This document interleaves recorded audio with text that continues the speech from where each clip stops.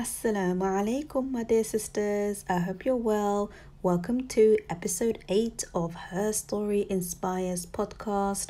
If you're new here, my name's Hannah, and alhamdulillah, it was an absolutely amazing episode. It's actually our most viewed episode over on Instagram TV with over 3,000 views in just a week. MashaAllah, tabarakallah.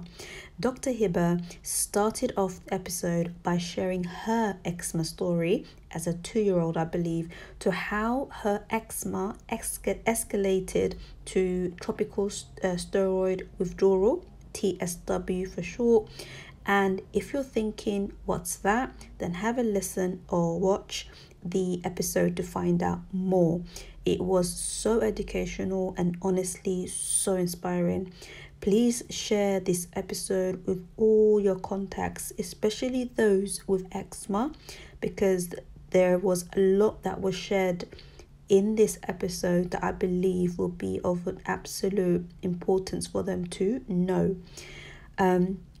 So we ask Allah subhanahu wa ta'ala to bless and honor Dr. Heba and her family and all of you who are listening and watching this episode. That's it from me now, my lovelies. Take care of yourselves, and assalamu alaikum wa rahmatullahi wa barakatuh. Bismillah. We all have a story of pain, a story of shame, guilt, sadness, and grief. A story of ups and downs, highs and lows that gave birth to who you are today, that empowered you to stand tall despite how broken you felt inside. And it's this that makes you special, beautiful, strong, and inspiring.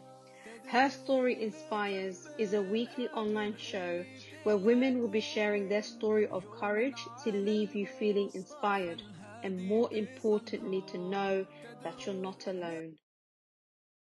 All right, ready to begin, yeah? Yes. All right, so let's begin. So, Bismillah wa salatu salam ala Rasulillah. رب اشرح لي صدري ويسر لي أمري واحلل عقدة من لساني يفقهوا قولي. Assalamu alaikum wa rahmatullahi wa barakatuh. Heba, welcome to Her Story Inspires. How are you? Wa alaikum assalam wa rahmatullahi wa barakatuh. I'm good, alhamdulillah. How are you doing? I'm good, alhamdulillah. I'm really, really well and really excited for today. So for those of you who are not aware, tonight, inshallah, we've got Dr. Heba Khaled. So Dr. Heba Khaled is a dentist by profession, and she's a student of psychology from an Islamic perspective. And she's currently going through a healing from a condition known as Topical Steroid Withdrawal, TSW for short, and she's raising awareness for it. And I'm really, really excited to kind of know more. Before we get into that, let's kind of go way back to Heba as a child. What was she like? What was I like? I was very chatty. So that's probably going to come across in this video tonight. And we moved around a lot. So I had to actually get used to making friends really quickly. So I think socially that helped to develop me to become quite extroverted, I guess, and just not scared of people. Okay. Yeah, so that was me as a child. MashaAllah. And I remember you said that you moved around a lot in the UK. Yeah. Well, that's because I'm the daughter of medic parents. So usually the way that goes is that they move from training post to training post, and it's not common for them at the beginning of their career anyway to get the same post in the same part of the country. So we moved around. I was born in Birmingham. We moved to Lancaster, Preston, Manchester, Cardiff, Colchester, and then I moved to London with university, and then my family followed. So we're based here now. Oh wow! All over like the north of UK. Yeah, I left my accents all in those places as well, and I've just adopted the south. Yeah, accent, I guess. Yeah. Yeah, I was gonna say, because you don't have the accent at all. Yeah. Okay, mashallah. And then so you went to uni, you graduated, mashallah, barakallah, in dentistry. What happened after that? So before dentistry, I did biomedical science, and then after that, I did dentistry. And so I did my training year of dentistry, and then everything stopped because of my topical steroid withdrawal. So that it was kind of like a lifelong journey, but it really started in my final year of dentistry. So the way that came about was I what happened was I had some minor eczema patches just on my inner elbow creases, which is quite normal for any child, especially when they're kind of weaning off breast milk onto solids. And I do have food allergies anyway, so it was only very minor. The doctor gave my mum mild hydrocortisone, very low dose, and because my parents are doctors, we only ever used it according to the instructions, and even less than that actually. So we used it maximum 1 or 2 days in a row. My mum said that the longest amount of time I ever used it was 3 days, and then I go long periods of time without using it. But that sort of happened on and off until I was about 15, 16 years old. And then after that, I stopped all steroids and I got put onto an immunosuppressant ointment, which was called Protopic, which I was told was a safer, non-steroidal alternative. But later on, I'll get onto how that really actually added a lot of bad symptoms and experiences of its own. So yeah, in my final year of dental school, I was using the Protopic, and I noticed that on my hand, I was getting rashes that weren't really clearing up with the cream. And a few other people as well who don't have any eczema, when they are constantly washing their hands or wearing gloves, and it's happening now, I think lots of people with COVID who are having to do lots of hand washing, they've noticed their skin can get very irritated and a bit sore and red. So that was happening with me, and I wasn't sure if I'd had an allergy or something that I wasn't aware of. So the staff on my clinical floor sent me to occupational health to get some patch testing done on my back, where they just put out like a grid of all potential allergens in the dental environment, and also other things as well, like cosmetic products and anything that could be an irritant really. And it came up negative to all of that, so it wasn't an allergy. So then I was trying to figure out, maybe it's something that I'm eating that I haven't discovered yet that I'm allergic to. So I started a 12-week course, which was an elimination diet, blandest time of my life, where I had to really restrict my diet to just a few foods, no spice, anything. And the idea was my skin was supposed to improve over time. But actually, because I was supposed to not take any medication at all, if you take any steroids, if you take any immunosuppressants, you're not going to be able to see if you are reacting to any potential allergens. I wasn't using medication for the first time in my life for that long. So as the weeks were going by, I was deteriorating and my skin was getting worse, but I was also getting weird symptoms, like I had insomnia. I started to get a bit swollen as well. And then just things that I was like, I think this is a bit more than an allergy at this point. So I seemed to be flaring randomly, and then I would be fine another day when I'd eat the same food. So I thought, well, I don't know what's happening, but I looked into the troubleshooting section of the program that I was doing, and it said, if you've ever had any experience using something like steroids, then it could be topical steroid withdrawal. But I was thinking, this can't be me, because I haven't used steroids for 10 years. So that's plenty of time for it to leave my system, right? I thought it can't be that. So then I looked into the Protopic, or the immunosuppressant that I was using. And indeed, I found that some people had created like a Facebook group for going through withdrawal symptoms from that. But then I realized that because I had used steroids and then straight away I was put on to Protopic, the reactions that I was having at that time, it all started to click that, wait, what I thought was worsening, spreading eczema, but with random other symptoms, that was the start of my TSW, my topical steroid withdrawal, which was being suppressed all that time in my 10 years of using the immunosuppressant. And now that I've stopped using that and the effect of it has finally kind of left my system, it was presenting itself in this explosion of withdrawal symptoms that none of us ever heard about or knew about, and it was really quite scary. So I managed to work for the first year of my, after uni, I was doing my training year, but I had to leave that early because towards sort of April, May, June time, I'd started to get really swollen, and then my skin was just splitting open and I was oozing all over the place. It's horrible. And just a disclaimer for people who are not familiar with topical steroid withdrawal. It is quite graphic, so I'm sorry if the descriptions are not that pleasant to listen to. But yeah, so that was happening, and obviously it's an infection control risk if I'm in a dental environment with all these open wounds, and not to mention I wasn't sleeping, but that was dangerous to work with patients with sharp objects in their mouth. And I have the worst brain fog. I'm so fatigued. I'm so out of it. My hands, I couldn't bend my fingers without the splints cracking and splitting open, and just it was a nightmare. So I had to leave my training post early, but I did get my certificate because alhamdulillah I managed to finish the majority of the year. So I'd done enough procedures. But yeah, since then I haven't been able to go back to dentistry, and things got worse. I actually deteriorated to the point where I was bedbound, actually bedbound for 4 months. I was completely unrecognizable. I think I sent you some photos actually. Yeah, look. I remember.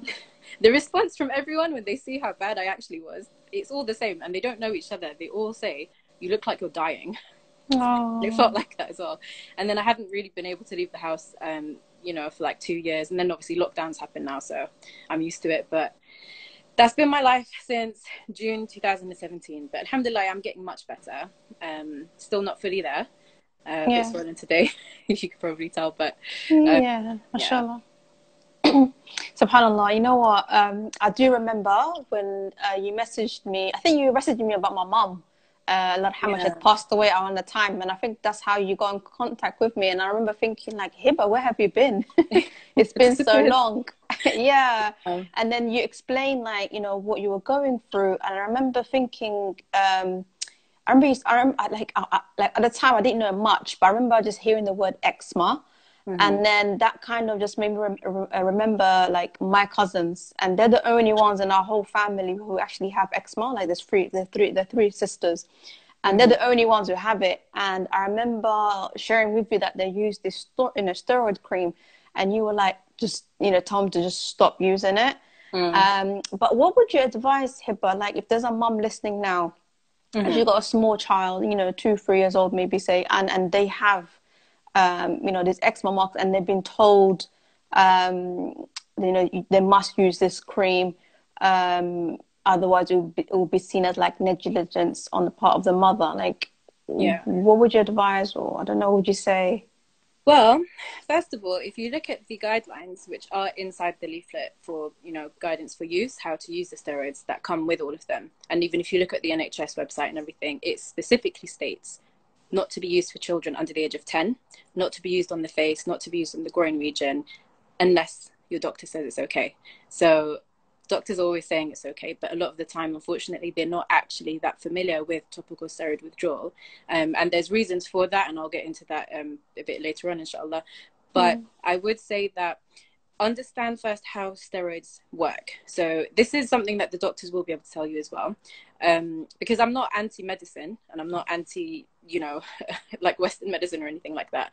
But the way that steroids work, they have different functions and different ways that they work on your immune system and your blood vessels. But essentially, eczema would be an inflammation and redness and itching. Steroids will constrict your blood vessels, so it's pulling them away from the surface of the skin, reducing the redness, reducing the inflammation, but it's just a temporary relief, and it's just a suppression. But then as soon as you stop using it, the blood vessels will then just spring back open, and then you'll still, if you haven't identified the reason for the inflammation, you're probably going to end up in a cycle where you're going to have to keep using it and using it and using it. Because so my mum is a GP, right? And she lived with me, I lived with her my whole life. But when I was about 6, 7, 8, I had started to get a bit more food allergies. And she noticed that when I would eat something that had, for example, nut traces or something with sesame in it, that my eczema would flare. And then it would calm down after I had spent enough time away from the allergen, right? So in her practice, what she would do, when parents would bring their children in, especially the young babies, because they're more susceptible to absorbing the steroids and then presenting with the severe adverse reactions, she would then say to them, book in an appointment with me again after 2 weeks. But in that 2 weeks, if it was a child that went to school, for example, only give your child food that you've made, so just packed lunches, avoid school dinners, and then when you come back, if the skin is still the same, if it's still bad, I'm going to refer you on either to the dermatologist or to an allergy specialist, And she was like, most of the time when they would come back, they would actually be fine. Their skin would have cleared up. They wouldn't have believed it. So then that pointed to there may be something that they're allergic to, you know, that they haven't discovered. So instead of referring them to the dermatologist to get steroids, my mum would then refer them to the allergy specialist to figure out what could be causing their skin to be flaring. The other thing is obviously having a look at, I mean, there's a lot of harsh chemicals around us, like, you know, laundry powders. Maybe put them on an extra rinse, you know, in the clothes, so that the soap isn't still in the fabric and irritating the baby skin that way. You know, just having a look at anything that could be triggers, but you're not going to be able to identify them if you've slapped a steroid on, because the steroid, by definition, is going to be masking the inflammation. So if your body is trying to react to something that it's not agreeing with, and you're masking that, then you're still going to be causing problems, but you just won't be able to see it. So obviously speak to the doctors. I'm not saying avoid the doctors. I'm not saying we're going against the doctors. But for doctors, you have to understand with the NHS especially, and I know it's probably like this in other countries as well, they don't have long amounts of time that they can spend with each patient. They do their best and they do a really good job. But a lot of the time, you know, the steroids work, or they feel like they work and they look like they work.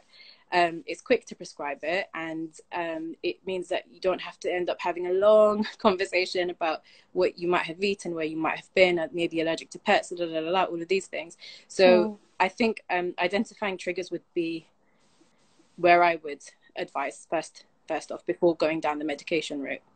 Okay, all right, inshallah. I just want to ask you, like, Heba, what would you say is the difference between eczema and TSW? Like, what's the main difference between the two? So eczema happens without, well, a lot of people don't actually know the reason that eczema is caused. There are theories, and people have put it down to potentially something in your genetics, or like we were talking earlier, it's a reaction to something that's irritated you. Whereas TSW can happen without any prior eczema at all. It can also happen as a result of eczema developing into topical steroid withdrawal, because the way that steroids work, after you've stopped using them, the blood vessels will dilate open.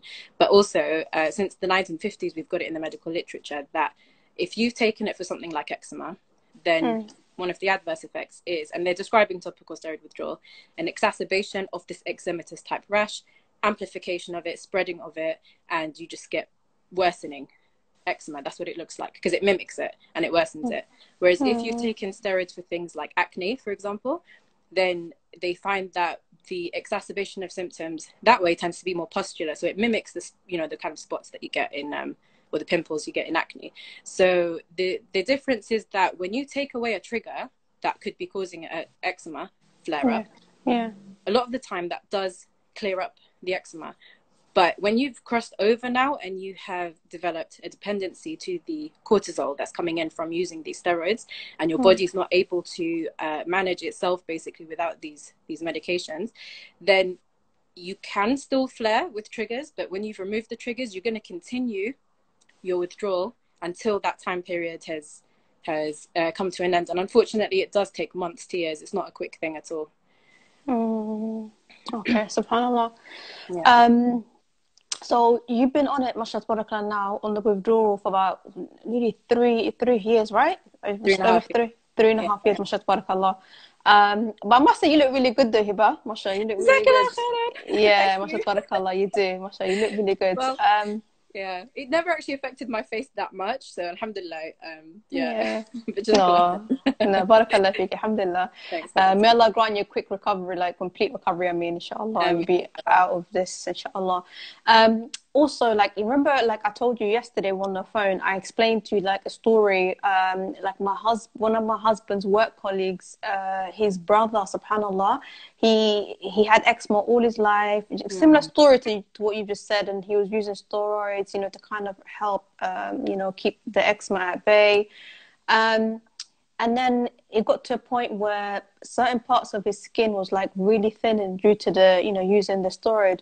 And then what the doctor would do was that he would take, you know, skin from another part of his body and just kind of you know, place it in the thin part. But still, you know, but he was still obviously use the steroid cream, which is obviously thinning his skin. So this was like continuously going for years and years and years, until the point where he just couldn't take it anymore, and he took his life, subhanallah. There was something I didn't share with you as well in regards to the story, was that the doctor was recently asked, you know, like, do you think he actually really needed those surgeries where you're just, you know, taking skin from one part and place it in another? And the doctor recently was saying, you know what, actually looking at it, he probably didn't need it. SubhanAllah. And I just thought, what a loss of life, because he was really young. He was only in his 20s. So this is why when I look at the work you're doing, like raising awareness about TSW, it can really save life. It can really save someone's life. And this is why, like, I'm really honored that you came on today in today's podcast to talk about this. And inshallah, like, you'll reach the heart of the person who needs it. SubhanAllah. Okay, let's move on a bit. I want to talk about how you have mentally managed TSW. Well, I think not very well, but well, I mean, I say that, but mentally and emotionally, it's actually been more difficult for me physically. So physically, it is really difficult because you do watch yourself deteriorating, and it's like, you know, your hair will start falling out. Like, alhamdulillah, my hair's growing back now, but your hair will start falling out. Your skin will just flake off. So you feel like you are literally falling apart, right? You're not able to keep it together. And on top of the pain, because it's so painful, like if you can imagine per square inch of skin, you've got more than 1,000 nerve endings, right? And your nerves, there's a lot of nerve damage that happens in TSW. So you're in so much pain. You can't sleep. You can't move. Anytime you kind of like extend your arm or you turn your neck, your skin just splits open and you're in pain for days. But mentally, I'll tell you what else makes it more difficult is, I mentioned this in my video that I made, the gaslighting that comes from the medical community. And we're from a medical family. So again, I'm not against doctors, but this does need to be spoken about, because the amount of times that I was told, this isn't real, this doesn't exist, you're exaggerating it. Do you perhaps think that you might have steroid phobia, which is a term that they've now coined to give us a mental diagnosis for being phobic of steroids, right? People don't know about it. There's a lot of explaining that you have to do and going into it and telling people exactly what it is, because, you know, I can't just disappear off the face of the earth for like 2 years and then tell people it's because I've got a bit of bad skin. It's so much more than that. It's exhausting to try and like explain to friends why it's too painful to talk to them right now, because they remind you of the good times and when life was normal for you, and it's just you just can't cope with that. So mentally, I don't know if this is the best thing to have done, but this is what I did anyway. I shut myself off from everyone and everything, like you were just saying. It's kind of like, where's Heba? Like, she's just disappeared, and I'm normally someone that's there, you know, everyone knows me. You are, mashallah. So Baba works in Saudi Arabia, and I spent the last 2 winters, I was going to be there this winter, but COVID, I spent the last like 4 months there. 2 winters ago. Last winter I spent 6 months there, and it's in between the mountains. I literally hid away from everyone. I went into the mountains and I just did my healing. It was like my rehab center, and that was great. And obviously it's close to Mecca and Medina.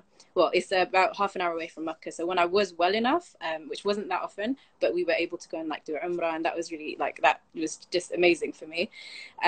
But yeah, I surrounded myself with healing stories. So there's somebody who, you would have seen her in my video, and she's very prominent in the TSW community, Cara Ward. She's the redhead girl, and so she had actually gone through her withdrawal in 2013 and finished in 2015, and she's written books on it, and she's got her blog posts, and she's got her Instagram page and YouTube videos, and I was obsessed with them, looking at them every single day, because I couldn't believe that someone could look like that and then become completely better, like nothing ever happened. So that kept me going mentally. The other thing was, she just popped up actually, there was somebody called Zainab who about 6 months after I'd started, she began her topical steroids withdrawal journey, and she had already had a YouTube channel. She was documenting it, and because she's got a darker complexion, that for me, we were able to, because we ended up connecting after that, we both went through the same, like, you know, hyperpigmentation issues that you don't see in white skin, and that's really concerning, because I thought I was gonna have scarring for life. And so we were just comparing notes a lot of the time, and it really helped to have someone that you felt like you were going through it with them, and you didn't have to explain yourself all the time. So it was really nice to get to know these girls, you know, during my journey. And then, I mean, first and foremost, obviously, like, hiding away and taking all that time out of life was a really good opportunity for me to just take a step back out of everything that was such a distraction, see life in a different way, because, you know, I've gone from school to uni to work, and then it was just sort of like go, go, go, go, go. But then I had now just have all this time. Granted, it was a difficult time, but I did have all this time to now just, you know, get to know myself better, spend a lot of time with my parents at this stage, which I probably wouldn't have been able to do otherwise. And especially, you know, at the same time that things happen with your mum, Allah rahmah, it really made me appreciate spending time with my own mum and my dad in that time. And they've been amazing. And just getting to know, like, my deen, my faith in a different way, because, you know, all of the lessons that you learn before a calamity strikes, and you know all the stories and you know all of the advice, but when something happens to you and you've seen them manifesting and coming to life, and you've now realized that that's what this verse in the Quran was talking about, that's what this hadith was referring to, that's what this story of the Prophet, that's how, you know, these lessons, I can draw upon them. It really did wonders for my iman, for my faith. So mentally, I think that got me through. It was still tough, but I do think that there's always blessings in difficult times. And for me to focus on those when things were getting difficult, really, I feel like it helped me to just, you know, push through and just be patient, you know, because it is hard. Yeah, definitely. I'm just going to read some of these comments. Sorry, everyone. Not been reading them. So sorry. Okay, natural hair treats London. Identify the triggers. Great advices. Aisha Khala, may Allah grant you total shifa, sister. I mean, so amazing how your GP mum can help many others through your experience. Lots of love and du'as. What allergy does the hyperpigmentation improve then with time? Yeah, it definitely does. It does. Have a look at my video. It's an overview of TSW, and it's on YouTube on the TSW Atlas channel. I've got a whole section on hyperpigmentation, and I've got an example of before and after, and it's like, I didn't think that you would ever be able to improve. I'll put it up on my Instagram as well, that specific picture. But the hyperpigmentation caused so much anxiety for me, because with white skin, I've seen people who are white go red every year in the summer, right? And then I've seen them going back to being white after going red. So I feel like if maybe I was white, I might not have worried so much. Maybe I would, but I wouldn't have worried that it would be permanent scarring, right? Yeah. With the hyperpigmentation, and I've never seen anything like it. And like, I got to a point, my mom called me her little Badinjana, which is Arabic for my little aubergine. You look at my skin color now, and I'm not even joking, I went like, you know the color of an aubergine, yeah? Really dark. I was that color. Wow. And it was just everywhere, and like I didn't even know I could get that dark. It lasted a long time, but alhamdulillah, it's cleared up now. I do have some areas, like my hand is still, you can see a little bit darker there, and I've still got like the thickened sort of elephant skin, but I mean, I think my hands will probably take the longest to heal because I use the medication on that the most. But the hyperpigmentation goes away, guys. It just takes a long time, but it does disappear. Okay, alhamdulillah. How is your skin now? My skin now, so I don't know why, but every sort of November, like October, November time, I will start to slip into a cycle where it's my worst flares, right? And I was worried about this year. This is my 4th winter in TSW. So I have, like, my fingers the other day, I had to sort of bandage them up because they were sort of splitting. But then it cleared up really quickly. Like, usually it would stay like that for months. But so I am getting like little symptoms, like here and there. Like on the, you know, my back, I'd gotten some bad symptoms, but then it calmed down. But for the most part, I'd say 80% I'm recovered. I'm back to normal. I just look like somebody who's got a bit of eczema now. So I've gone back to how that looks, and inshallah I hope that things will just continue to improve, and then that will all disappear. My thing is the swelling, though. I mean, I know a lot of people don't really see it, but if you've known me from before, I always used to have a really long face, and I've got a lot more eyelids than usual because of the swelling, but that's what I'm dealing with at the moment, but that's okay compared to what I went through. Oh, mashallah. Honestly, you're such a warrior, Heba. Mashallah. Najah, it's true. Whenever I have a flare with my health condition, and I love listening to positive stuff, that's the key. What allergy said? Oh my god, OMG, you're Heba. We've chatted. Yes, hi Ruth. I have very white bits, but it's less dramatic on white skin. Bits of me don't tan now, but maybe they will heal. Yeah. And keeping up with Steph says time is the biggest healer. It is. What allergies? Yeah, 20 eyelids, man. Hi. You know, with the swelling, we all go through either not being able to open our eyes, like it looks okay. At one point, I was worried to leave the house because I thought people would think that my parents are beating me up, and that's not even an exaggeration. Like, I've got a friend, Amy, and she actually has been taken to the side and been asked, you know, is everything okay at home? Because with the swelling that happens around the eyes, and as well, you've probably seen on my video, people look like they've got bruising, and then the skin is still broken anyway. You feel like you've been in a fight that you haven't won, but you also look like it as well, and it's not that good. But actually, this raises a good point. With children, this is serious, because when it gets to that stage with children, it doesn't take them long at all to get into topical steroid withdrawal. For normal, like for adults, it only takes a few weeks, but for children, it can happen in just days. So you really need to be careful about putting steroids on your children, because when they start going into withdrawal, they look like they're being beaten up and abused at home.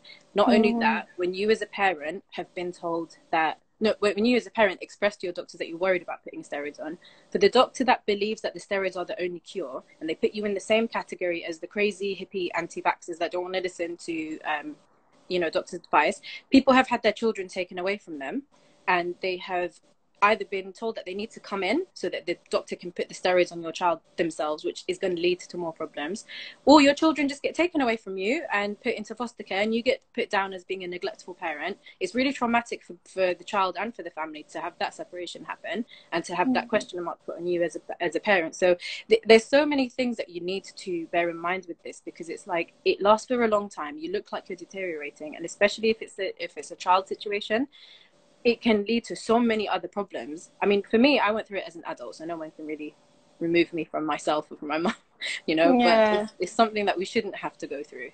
And I just want to say about, you know, steroids, right? Can we just consider the era that these steroids were invented and they came to be used in medicine?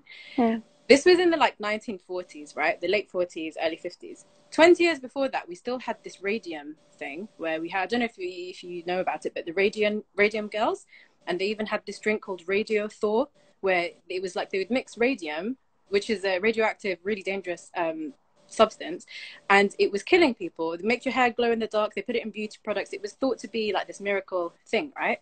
And people were dying from anemia, and they were having, well, they had anemia, they had organ failures, they had all of this stuff happening to them, and it caused something called radioactive or radium jaw. So their jaws would be necrotic and falling off because it would be attacking their bones. But at the time, it was considered to be amazing, and they were touting it as like, oh yeah, this really great thing that everyone needs. Only, you know, after they saw people dying off from it, then they stopped using that. That was 20 years before steroids were introduced, right? Yeah. Let's go a bit after steroids were introduced. We have thalidomide being given for women in their in pregnancy to cure their morning sickness. I remember. Yeah. It did cure their morning sickness, but it also caused them to have deformed babies. When they would flag this up, they were told that they were crazy. They were told, no, this isn't right. You know, the doctors have said it was fine. Science said it's fine. You know, but like, we don't use that anymore. Go another 10 years, 20 years after that, right? So steroids are still in the mix. Doctors were still recommending to smoke a fresh cigarette to cure your asthma. Okay, so obviously, like, this was just in the 60s. So now we know that that's complete, you know, that's not what we need to be doing at all. Like, smoking is something that you should definitely avoid if you have asthma, and it can cause you to have problems. It can give you cancer. It can kill you, right? Yeah. But there was a time where doctors were saying, we recommend it to smoke a fresh cigarette for all of your lung ailments and your other health conditions. Yeah. Steroids came before that, right? And this was in the 40s. So, and it was the late 40s. In the early 50s, there were the first papers that were put out there to say that there have been incidents where they've noticed that people are exhibiting addictive and withdrawal type presentations and symptoms. And it was causing widespread issues. And they were talking about all of the symptoms, you know, they were talking about the skin splitting and the swelling and the oozing and the crusting and the insomnia and the nerve damage. And they were talking about all of that. And they said it shouldn't be used. But it continued to be used. From 70 years ago till now, they still say there's not enough research, into topical steroid withdrawal. So just continue to use it. And I'm thinking, well, it's been 70 years. There's been enough time to do research into it. Enough time. And the only research that they have done is weeks long or months long. and they say that's enough to know the long-term effects. However, we've got doctors who keep prescribing it to the same person for decades, right? I know people who've been on it for 50 years, and that's not acceptable. For the guidelines that stated that it should not be used more than 7 days a lot of the time, and then you know, unless your doctor says it's okay. But the problem is doctors aren't made aware of it, right? Because a lot of the time, like my mum didn't know anything about it. We didn't until I went through it. A lot of the doctors that I've seen and talked to because of this, including dermatologists, have no idea what it is. Or if they have come across it, they've come across few studies here and there, but then it's always coupled with, yes, take the patients off the steroids and give them a non-steroidal alternative, which is an immunosuppressant, immunomodulating agent, a biomodulator, or whatever it is. And it's like, I went down that route. I stopped the steroids and I used an immunosuppressant, and I still ended up where I was, because ultimately you're suppressing your body's ability to withdraw, you know, from these really harmful drugs. And if you consider that obviously a lot of the medical curriculums are funded and sponsored by pharmaceutical companies. I was going to say. They're not good. Well, first of all, they're not going to fund studies to incriminate themselves and to take away one of their biggest sources of income, which is steroids, because it's steroids in their right place, used correctly, are lifesavers, and they're perfect. And I would use them if I was having an allergic anaphylactic reaction to save my life, because it's just cute for that time. But it should not be used to manage a condition that it then turns it into being something chronic, and then to use it for the rest of your life. Because what happens is, once you've exhausted all the options with the steroids, because it gets to a point where it doesn't work anymore, but this is just shown to doctors and they're told, this, what you're seeing, is worsening eczema. Whereas actually it's the presentation of topical steroid withdrawal, right? The most that they'll kind of maybe observe themselves is it looks like exfoliative dermatitis, because it kind of matches those symptoms, or it looks like other conditions or diseases. But all of the time with these conditions, the treatment for it is more corticosteroids, basically. So just like you were saying about your husband's I think colleague's brother, you're kept in this cycle because they keep using more steroids, and it makes it worse every single time. But then they blame us and they say you're using it too much, or you're not using it enough, you know. But then the reason it is really important to be made aware of is because I'll tell you the conversation that I had when I went to my dermatologist, who did diagnose me with topical steroid withdrawal.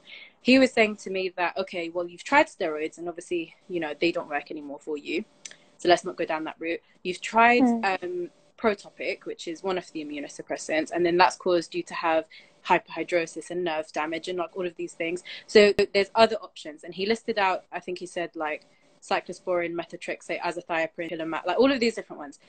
In the same breath, he said, okay, and then these can cause kidney damage, liver failure, infertility issues, eyesight issues, cancer, right? So he was just like, so which one would you like to try? And I was like, none. That's crazy. That's actually crazy. Well, yeah, no, I was like, after hearing all of that, why would you think I want to use anything like this? I've already come off 10 years of using Protopic, which I shouldn't have been using it for that long anyway. And there's a black box warning on it for causing lymphoma, which is cancer. So I've been, on top of dealing with everything I was going through, I've been always paranoid that, I'm going to get cancer, because I thought I looked like I was dying at one point. And just to put it into context, eczema is not life-threatening, guys. So for you to get to a point where you're sitting in a doctor's office, unable to cope with life and leave the house and do anything with your life, and being told to pick which organ, you know, you want to gamble with today, it's not right. This cannot be a treatment for eczema. Of course. If it's something like, okay, if you have cancer, if you have something that is life-threatening, and then you have to consider a drug which may cause other problems to your organs, it makes a little bit more sense in that context to then consider, okay, what's the lesser of the two sort of evils, you know? Yes. But give me my mild childhood eczema on my arms any day. I will deal with that you can live with that. It's not easy, but it's a lot easier than TSW, let me tell you that. Of course, of course. SubhanAllah. Okay, I'm just going to read some of the comments here. Apologies, I'm not really great at reading. I've actually not been seeing them as well, sorry. So sorry. Okay, let's see. I think we stopped over here. Okay, so what allergies say? A fight with steroids? Yes, it is. TSW _BZ buzz. I look like I'd been in a fight too. Oh, yeah, what that's allergy? Zainab. Oh, Zainab, okay. Hadn't even thought of that. Scary. You need to hide away. XXS_OXX_ hey Heba, hey other lady Hi. also, hey. Thalidomide, yes, that drug. Doctors don't listen to us. No, they don't. 40 years. Oh, subhanallah, 40 years. Natural Hair Treats London. That's Big Pharma, yes. The mass is matching up. More steroids, more adult cases, yes. XXS_OXX_. I had my appointment with my new dermatologist, and he said, well, TSW is controversial and there's no such thing as steroid addiction. Wow. Right. This is something I want to talk about, if that's all right. Yeah. Go on. Why is it controversial?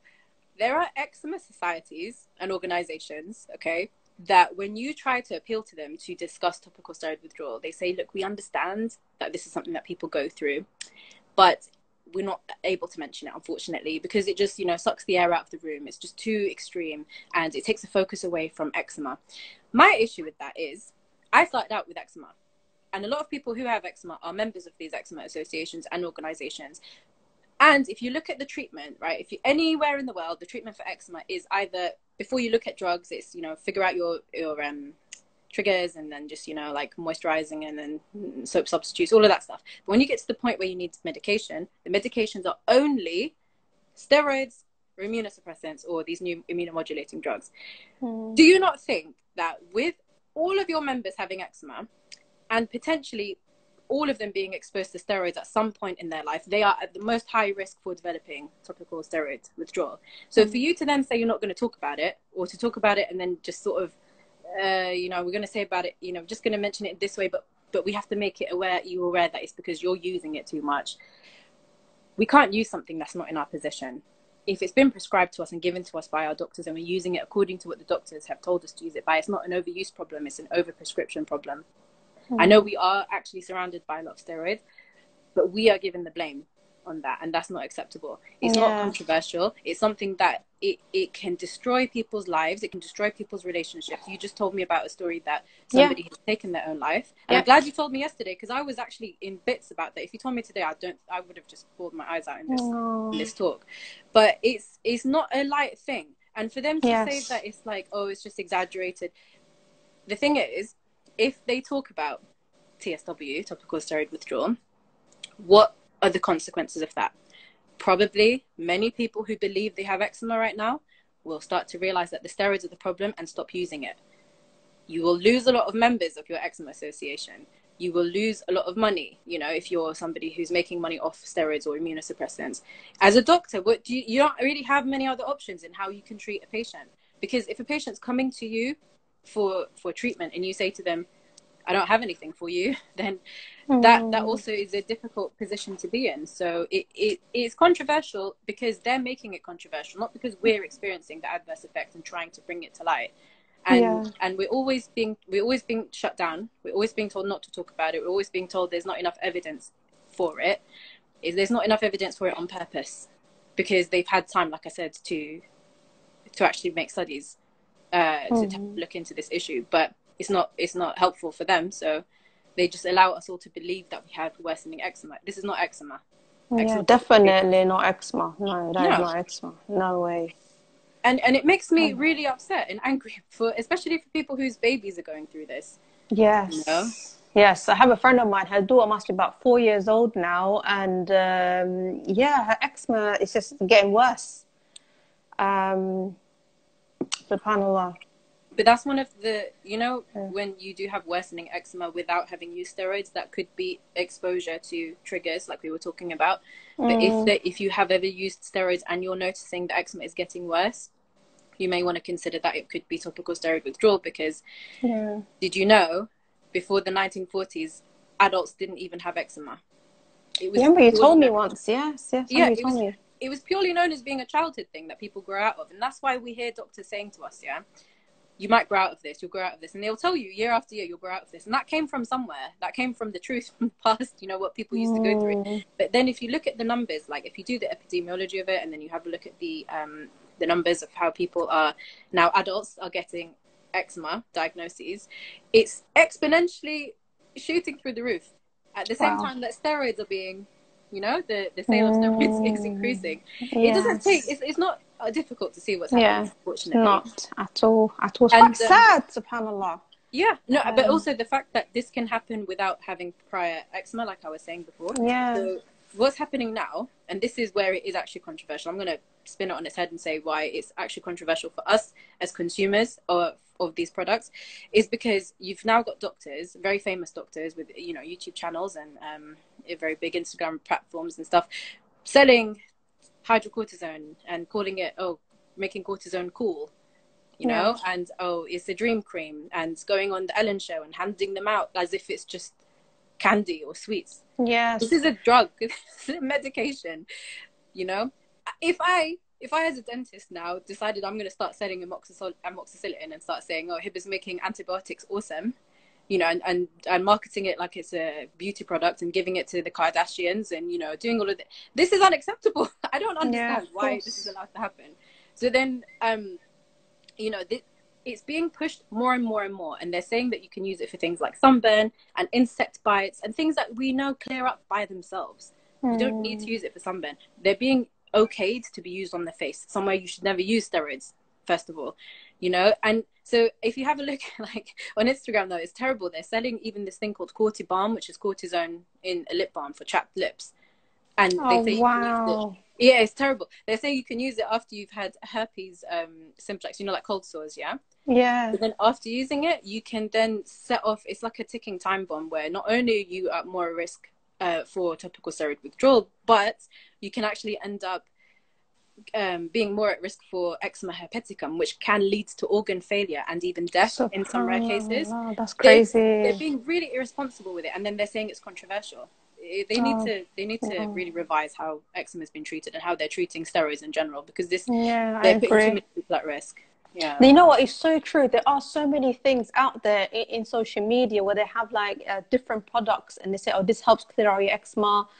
This helps out with any kind of, you know, skin condition that you have. I remember one being like an orange one. I don't know if you've seen it. It's like an orange colored, I think it is, the actual cream. And I remember it just going completely viral on social media. And a few mums had bought it for their child, and it had cleared within days. Now it's making me worried when I'm listening to you. I can tell you about the orange cream. Oh, yes, please. Yes, please. Yeah, I made a post about it, but I'm going to actually, I'm coming for them, inshallah. I'm going to make a video, and the community are going to also start, you know, trying to appeal to them to market their products responsibly. So Sheikh Salama in Medina is actually behind the orange cream, which upsets me because the majority of the communities that they sell this to do tend to be in areas which have like quite high Muslim population. And then it's just like you're being really dishonest with the fact that they did lab studies on it, and I have the lab report. It's found to contain clobetasol propionate, which is the most potent steroid. It's not even any steroid, the most potent steroid. Yeah. And so, and also it's in things called, you know, the Adibo cream. You can find it in a lot of African hair shops and things like that. A lot of traditional Chinese herbal medicines. It's got clobetasol in it as well. Like, this is a known thing in dermatology. They will say that, you know, natural products aren't always good because it can worsen your eczema. And sometimes they've got hidden steroids like these things. But the orange cream, the reason it upsets me is because they market it specifically to say, yes, if you use our orange cream, I've just seen a comment, stop using it, honey, it's got clobetasol in it. It's the worst steroid. Yeah. They market it as being herbal only, steroid free, and they'll put steroid free in big red letters, right? And if it clears you up like that, chances are it is not only a steroid, it's a strong steroid. So you need to be careful with that. And I know somebody whose daughter unfortunately is going through topical steroid withdrawal after only using Abido cream as well, the white and blue tub. After only using orange cream for a couple of weeks, if that. If you see her right now, she's got no skin on her face. She's got open wounds. Like, it's just terrible. And they're marketing it to be like a safe, you know, it's a safe herbal cream. They say that it's got petroleum jelly in it and saffron, and they big up the healing properties of saffron. Some people say they've read ruqya into it, which is a lie. As in, they might have, but that's not what's healing you. But then they'll say stuff like, the doctor has a secret recipe that he uses, or he's got a special ingredient, like it's KFC or something, right? Yeah, exactly. That hidden, and the thing is, the people selling it, unfortunately, a lot of the time, they are not even aware of what. But how can they get away with saying that it's steroid free? because it's not regulated, they make it and they sell it sort of, it's not going through the same routes that other products here or even medicines go through, you know. But saying that, I don't know if I'm pronouncing it right, but Mario Badescu is it's a known skincare sort of, or like cosmetic brand. Recently there was a lawsuit put on them because 2 of their creams had undisclosed ingredients in them, which were 2 different steroids. I think one was hydrocortisone and one was triamcinolone. Again, very strong steroids. Right.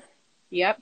And then even I think something I heard about their rose water spray also had hidden steroids in it. But a lot of their consumers who'd used it found that actually, yeah, it was clearing them up really quickly, because that's how steroids work, right? And you think it's great and you carry on. Yeah. But then as soon as they stopped using it, some of them, they mentioned that they had Cushing syndrome, which is what you get after too much exposure to usually oral steroids. So it must have been a lot. They were going through all of these withdrawal symptoms, and I think that they won the case actually. So then they ended up coming out and saying, yeah, sorry, we didn't disclose that it's got steroids in it. But like, there's a lot of this happening, so it might not always be the doctor's fault. This is something I wanted to highlight as well. The doctors might see you after you haven't had any steroids prescribed by them, but you may have unknowingly exposed yourself to a lot of steroids, believing that you're using natural and herbal products, right? And then they're seeing you at a point where nothing they're doing to help, but nothing they're doing to prescribe is helping you. When they try the low dose hydrocortisone, it's not really calming it down. When they then try and give you like a big dose of oral steroids, it's not really calming you down. You're presenting in all these, you know, really strange symptoms that don't quite match anything that they're familiar with. So this is a whole system failure of how steroids are just definitely out there, you know. I can't believe that. It's quite scary. It is. We need to like spread the word about that orange cream. Definitely. National Hair Treats London, they make money off people being ill, so they won't withdraw it. Methotrexate didn't help me. Also, or as directed, negates the use only for 7 days, so that's how they get out that one. What allergy? Oh, you're not using it right. You're not. You need to use more. I was told to put it on like a slick of cream. They need you to depend on the suppressants. Very true. Heba, I wrote you a poem about this. Keeping up with stuff. I had exactly the same conversation about the immunos and refused them. Well done. What allergy is called? What about this is okay? And it's life-threatening. Chronic eczema is not a life. Whole Francis, if someone had to have a steroid injection years after they are through withdrawal, do you think it would send them back into withdrawal? What do you think, Heba? Dr. Rappaport mentioned that, Dr. Rappaport, by the way, he's one of the leading doctors in this, in topical steroid withdrawal. In fact, his videos were one of the reasons I kept it together mentally, because he explained everything that was going on and it made so much sense. He mentioned that out of all the thousands of patients he's treated, in his early years, half of the time when some of the patients who've been out of withdrawal, they finished with it, you know, they tried to use steroids again for whatever reason, they ended up having a rebound and going right back into withdrawal, which is a shame to have gone through all of that suffering and end up having to go through it again. But he said other times it ended up not being too bad. The issue is because we don't have much research on it, it's not really something that I can say for sure, unless you've maybe come across someone who's been through that experience and they can share with you what it was like for them. But I'm not sure exactly. I mean, for me personally, they've put it down on my records now, never give me steroids, you know, because, I need to tell you about my doctor's appointment actually, because this was the inspiration for my video. Okay. And so after all of the, you know, not really having a great time going to the GPs and dermatologists and trying to show them what's happening, and they're just telling me it's just eczema, I eventually found a dermatologist to diagnose me with topical steroid withdrawal. Despite that, my GPs saw the letter. They were like, not very familiar with this. We're just going to write you a sick note for like eczema. And I was like, I paid money to see this dermatologist so that you can put down the correct, you know, because I had to apply for universal credit. I wasn't working. I was so broke, right? And they kind of thought that I didn't want to work. And I was like, I don't think, okay, well, universal credit, you only get like £400 in a month. Yeah. Like I could work as a dentist and I could be quite comfortable, you know, alhamdulillah. Exactly. It's not something that I want to, it's not, and it wasn't fun putting clothes on when my skin just couldn't cope with anything Oh. and going to the job centre in Halsden, and like that was a bit of a grimy place as well, like, you know. But so I thought, after so many failed appointments, I was like, how am I going to get through to my doctor? Because like, I look okay, that's the thing. It was a blessing, but also it was difficult when I was trying to convince people that I'm really not well, because my face wasn't that affected. And obviously, alhamdulillah, like, you know, being covered up, I have a new appreciation for hijab because it allowed me to just go through it privately and no one had to stare at my skin and make me feel, you know, like self-conscious. But anyway, I noticed that when I sent pictures to you, for example, and with my other friends, that was when people really got it and they were just like, oh, okay, right, I'm going to stop suggesting you try coconut oil, sorry, because I can see this is a lot more than I thought it actually was. So then I made a PowerPoint presentation of myself as a case presentation. I made it last for 7 minutes and I gave her 3 minutes of question time at the end, as per NHS 10-minute GP appointments. I turned up and I feel like we were a bit sick of each other at this point because we weren't really meeting eye to eye. So when I came to see her, she was like, hi, how can I help you today? I whipped out my laptop and I presented it like a case presentation, like it was just a medical case. And I think she was a bit worried that I was going to turn it legal, but I was like, no, don't worry, it's none of that. But then as she saw it, like she you know, she just put all of her stuff down and she was in shock and she was just like, I get it now, like, what is this? So I even put the dates of when I got my dermatologist to write the letter and when I'd come to see them, and one of the locum GPs just trying to convince me this is low vitamin D or something, even though my legs were like tree trunks. But she requested that PowerPoint so she could go and educate other doctors from it. She's like, I've never seen this. And I'm glad you've shown me, because I think I've seen other people where I thought it was eczema, but I'm really conscious now that I'm giving them steroids. And actually, that's amazing. Just in trying to show them what's happening, and they're just telling me it's just eczema.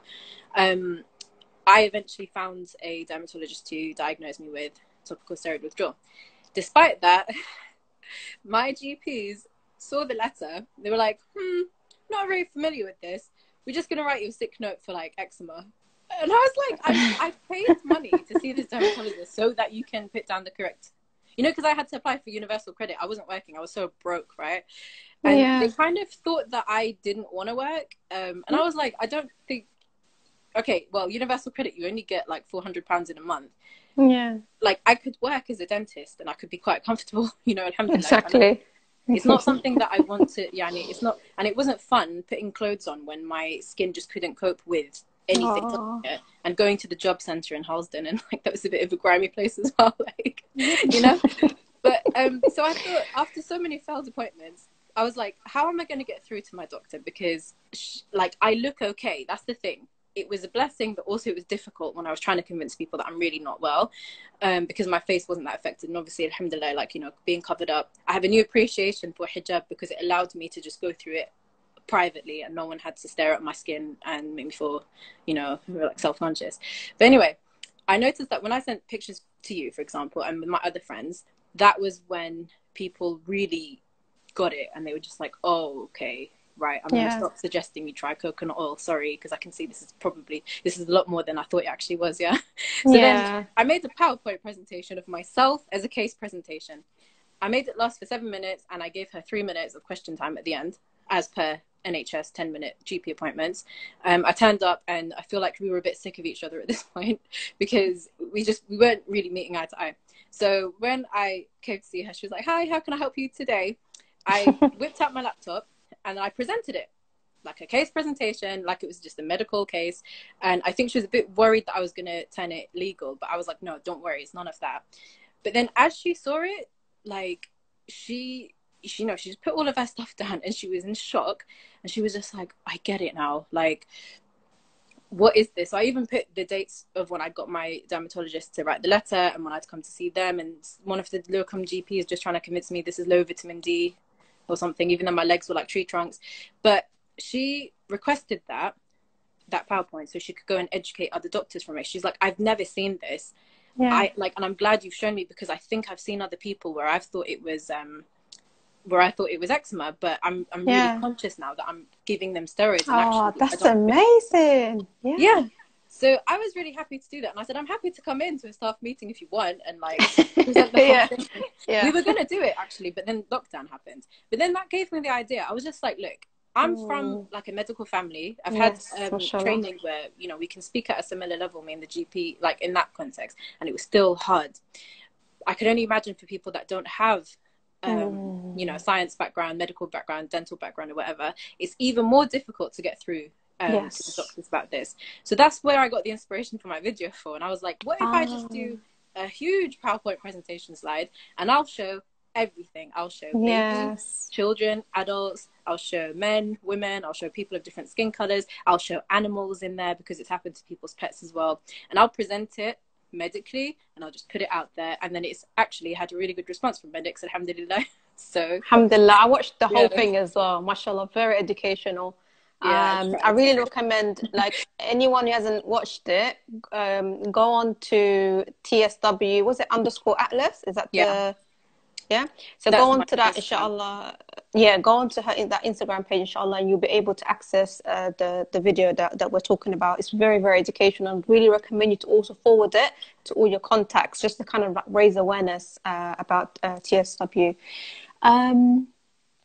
Okay, thank you for your questions, guys. And again, I'm so sorry for being not great at reading them as you've sent them. Heba, we are on the same healing path. No, it's me as well.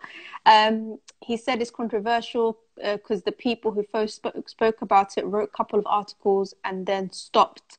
I said, well, there's so many people going through the process just like me. You're clearly just giving steroids to suppress it and not curing it. I wish they understand this. So true. Heba, you speak so much sense. I can't see babies with it. So heartbreaking. Well, that's crazy. Just shows what a money-making system it is. Don't talk to me about super cortisone. It should be illegal and on babies. Lip balm. Wait, what? No. Whole Francis, my doctor told me it was safe to use Elecon cream around my eyes and all over my face every day. Wow. OMG, the orange cream, saffron balm, no. I use the orange cream. Does it have steroid? Yes, it does. And Abido cream, white and blue tab, yes. So OMG, I stopped any creams when I started TSW because doing NMT as well. Chinese cream, yellow tube with red, black Chinese writing. My heart, thank God I stopped using it. That's so sad, OMG. I can't believe this. I can't hear this. Oh, who regulates this? The best thing, use anything natural. Keeping up with stuff. I got it gifted to me on Instagram and used it on my face once, not knowing it had steroid in it and it burned. Oh no. Yeah, she told me about that, the orange cream. Yeah. Okay. The guy who sold me, it was 100% sure they had no steroid in it when I asked him. No cosmetic safety testing, not at all. Yep, and this is a big cosmetic company. I'm now scared to trust any brands. Yes. This makes so much sense. They changed the formula in the Mario Badescu, which had no steroids. That's how they went into withdrawal. It was by accident. They should not be able to buy steroids to use in unregulated medication. Yes, definitely the word needs to be spread about orange cream. Agree about OMG. I wasted so much money on it before TSW. I thought it was magic. So don't. Oh, you didn't know any better, sis. Don't think well. Don't speak about yourself in that way. I was given a foam that I put on my head, then showered, so my entire body was covered with steroids. Oh no. A lot of us are told by our doctors at some point, you know what, if the steroids help, just use it like a moisturizer. And they give this triamcinolone, almost 500-gram tubs that people are given, and they're told, use this every day like a moisturizer. It's a strong moisturizer. And then when they stop responding to it, because, you know, you build up a dependency and then you need more to get the same effect, then you're told, oh, it's because you used it too much. It's so By the way, frustrating. It is called the orange cream. I just saw Holly, she asked the question. Yeah, it's just called the orange cream. Yeah. Ruth, they probably don't even buy it. They can probably create it in a lab. Anyone can make steroids in a lab. Yeah, it looks like it. It's a chemical. You can make anything if you have the right components. To be honest, it's synthetic, so created. Mine was mostly on my face. No hiding that. Vitamin D. I know. So amazing, Heba. My dermatologist needs to watch your video. I think they all do. Such an inspiration. Aisha, wow, that's amazing. Go, Sister Heba, mashallah. So proud of you. Keep up the fantastic job in raising awareness. Natural Hair Treats London. Alhamdulillah, sis, that's amazing. You were able to educate her so that she was inspired to educate her colleagues, mashallah. I want to see it. Yeah, so just go over to TSW_Atlas, and inshallah should get to it. I've saved it on my highlights. Okay, that's good. The presentation is amazing. So grateful for your work. Yeah, it's absolutely great. I have to go, but we'll be sharing this live if you save it. Yes, it will be saved. Okay, so it'll be saved on herstory.inspires. Please do share it with everybody. Take care, Ruth. Lovely connecting with you. Whole Francis, what is the orange cream called? Okay, we just said the orange cream. Yeah, the orange cream. I was told by 2 different doctors to use hydrocortisone and Umovate like a moisturizer on my face. Oh, days. When I was in full withdrawal on my face, not knowing it. Oh, that's crazy. And I've learned so much today. The face, right? It's got one of the highest absorbency rates, so I think it's like 30%, the face and the groin region. That's why it specifically says do not use it on the face. But then it also says, unless your physician directs otherwise, or unless and if your doctor says it's okay. For any doctors who are watching this, please, I urge you to go and have a look into what topical steroid withdrawal is. There's a website, it's called ITSAN, ITSAN. You can have a look at my video. There's a new website being put up. It's called Scratch That. It's a UK-based one. And there are plenty of papers, medical literature on this back from the 50s, and in the 70s it was, explicitly stated as being topical steroid withdrawal.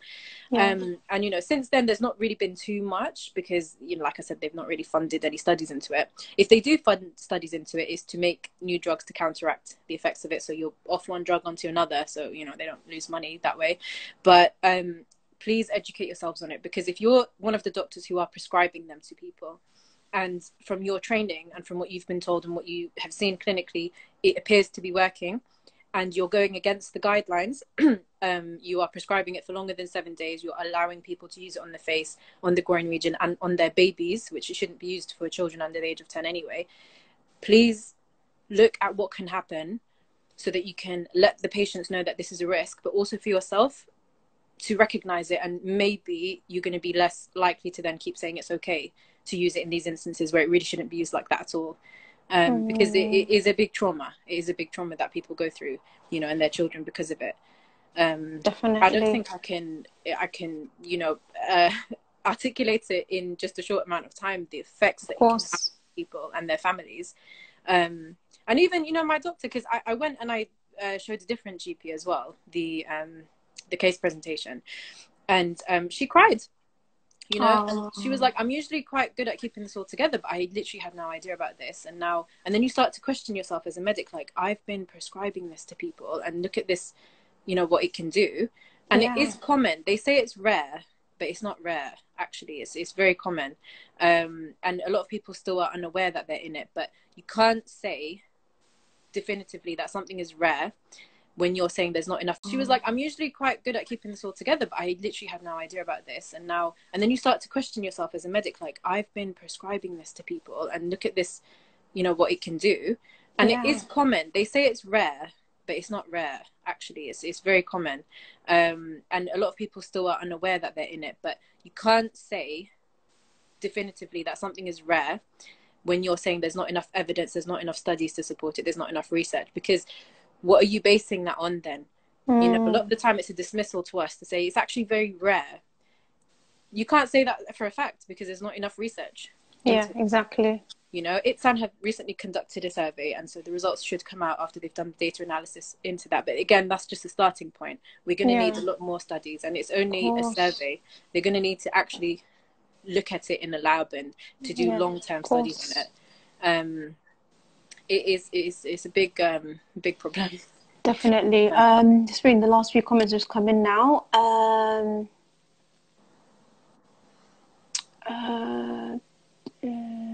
Okay, so the Nashkat, my babes, keeping up with Steph saying yes, so we listen and we're desperate at that time. It's so bad. Janelle's Jazzos, I was given a steroid salve, especially for my eyes. Nerds, Bionisms. Apologies if I'm not saying your names correctly, guys. I recently got an allergy test done. After they were done, my back was full of hives, and even after sharing that I don't want to use steroids, they almost slathered my back in hydrocortisone. Oh wow. The Nashkat, may Allah be incredibly pleased with you. Ameen. XXS my doctor on Monday said, well, if you don't want to use steroid, do you want proper protopic instead? I was like, hell no. Yeah, No. hell no. Yeah, this is crazy. TSW underscore BZBuzz. They did that to me after my allergy test on my arm. This was before I started withdrawal. However, thank goodness. Wow. They use it for so many things, by the way. So for the allergy test, obviously, you're going to expect if you're quite, an allergic person, you might come out in hives. And even, some people, they just got that thing called skin, is it dermographia or something? Like, if you take a pencil like that on your skin, people used to write letters. Oh, okay. So, dermographia, I think it's called. So they will just give you hydrocortisone to just, calm it down. Wow. But you don't need that much exposure to hydrocortisone for everything. Like they give it to people after tattoos. They give it to people after this is a new thing that they say after you've waxed or after you've shaved, especially on your delicate areas. On Instagram, there's a midwife and she's telling people just use hydrocortisone.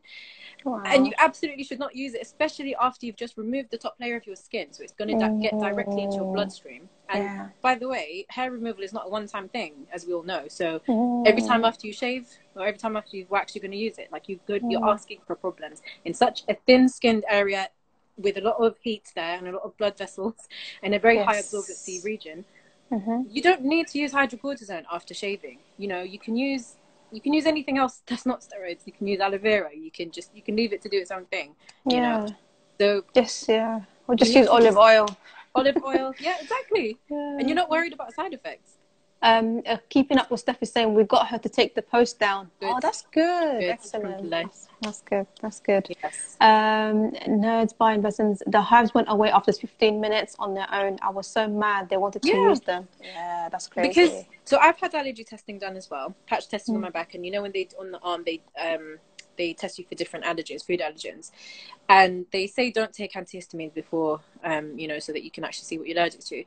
Something when you're in TSW though, you're more prone to being allergic or having allergic type reactions to things that are not actually true allergens for you, and after withdrawal you end up not being allergic to them actually most of the time. Dr. Rappaport did say that a lot of the time people will get allergies or become hypersensitive and hyperreactive to things during their withdrawal, but then afterwards, unless it's a true allergy like my nut allergy, which is anaphylactic, then that's probably not going to change. But other things, they can calm down actually. But you're with allergy testing during TSW, you might get a lot of false positives, and then something that ends up happening, right? Because we have all been conditioned a lot of the time not to question the drugs and to think if your skin's having a bad time, maybe it's because you're stressed or you've got hormone imbalance or something in your environment, in your diet, whatever it might be. So you end up getting almost into this kind of obsessive stage where you're trying to eliminate anything that could be causing you to be reacting or to have an eczema flare.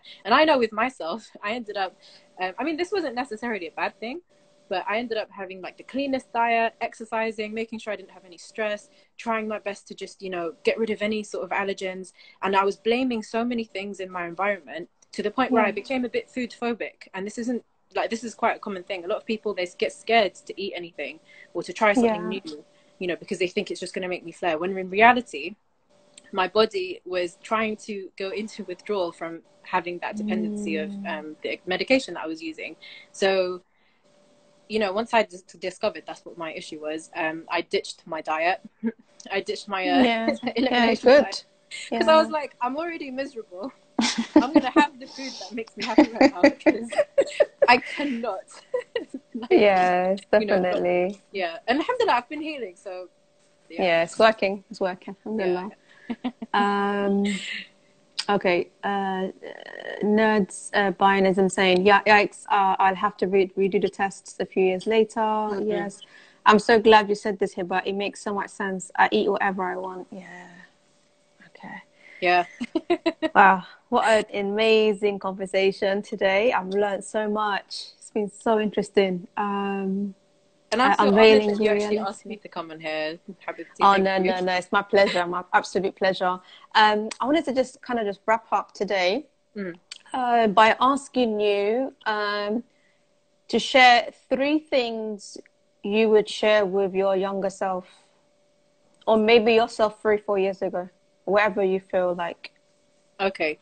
So I think this can be useful for anyone who's got any sort of difficulty, whether it's illness, whether it's something like a delay in your life for something, or maybe things haven't worked out how you wanted it to.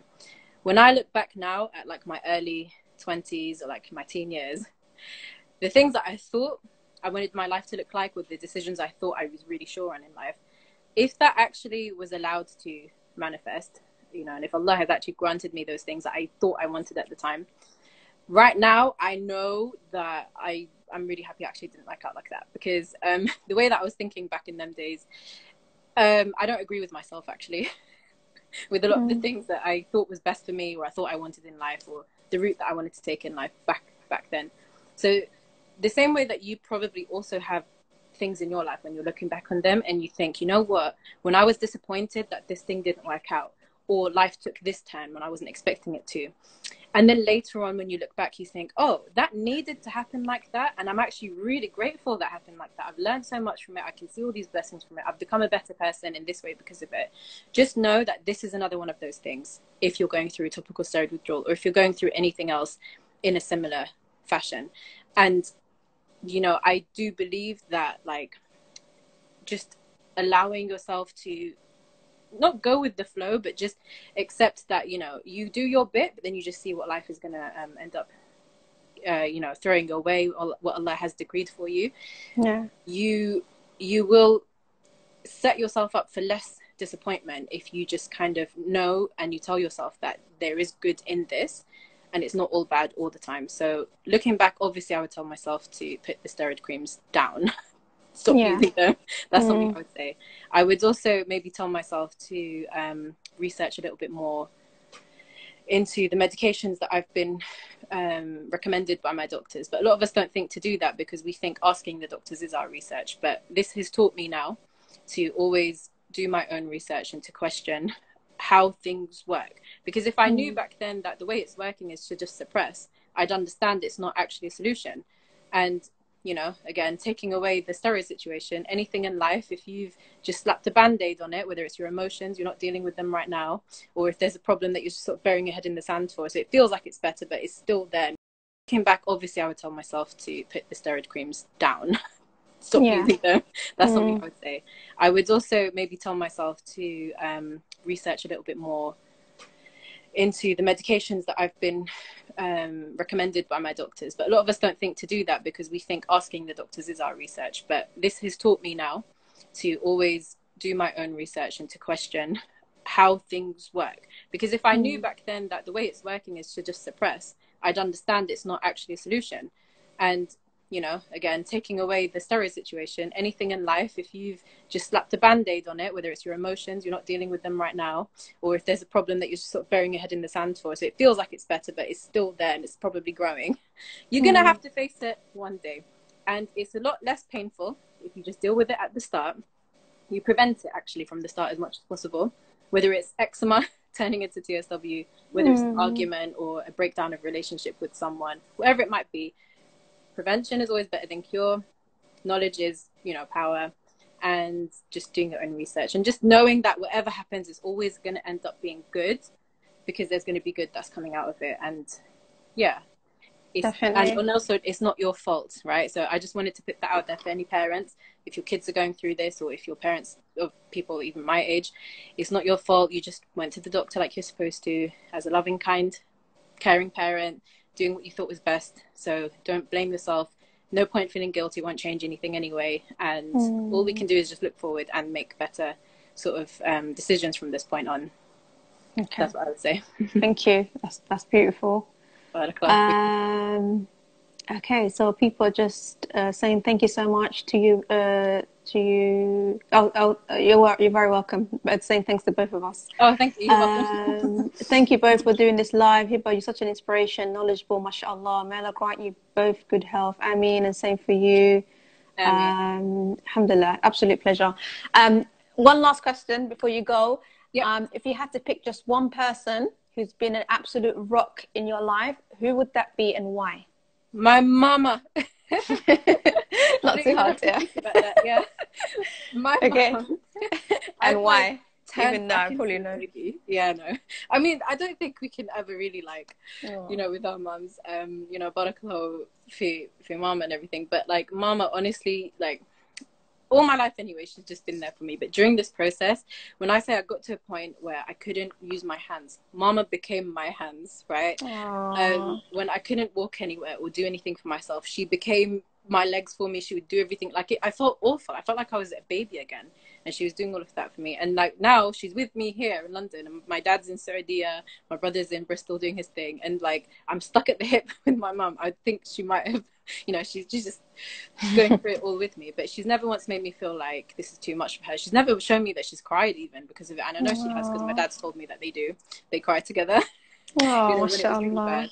But I wouldn't have been able to do this without my mom. And it goes for my dad as well, and it goes for my brother and like all of my friends and everything. But I do have to just give mama props because like she's doing so much. Definitely. Yeah. I mean, may Allah accept it from her and grant her for the dose, like you said. I mean, mashallah. Honestly, it's been such an amazing live. Subhanallah. Thanks, I just, you know, and definitely we want you back again in the future, inshallah, Heba. I'll be more than happy to join us. Inshallah. If there's any more questions, let us just, you know, you can either message Heba directly, or you can message us, you know, at herstory.inspires, and we'll pass it on to Heba. This live will be saved on IGTV after it finishes, so you'll be able to access it within 5-10 minutes of this live ending.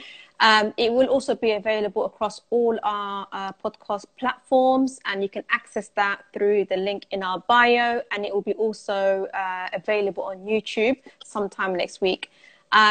Right, so we've come to the end of the episode, and we want to thank all of you for being such an amazing, you know, guests, and just sharing and commenting and participating in the conversation. And we ask Allah subhanahu wa ta'ala to accept it from Heba, and to bless her and her family, and to grant her a swift recovery. And for all of you who are on this journey, you know, of TSW, I hope that it will be a very quick recovery, and all of you will be on the other side. And you know what, maybe one day we'll have you guys here as guest speakers talking about your journey. That's it. We'll end it tonight with it for tonight. Take care, everybody, and assalamu alaikum wa rahmatullahi wa barakatuh. Wa alaikum assalam wa rahmatullahi wa barakatuh. Thank you so much, Hannah. Barakallahu feeki. My pleasure. Assalamu alaikum. Wa alaikum assalam wa rahmatullahi wa barakatuh. Bye.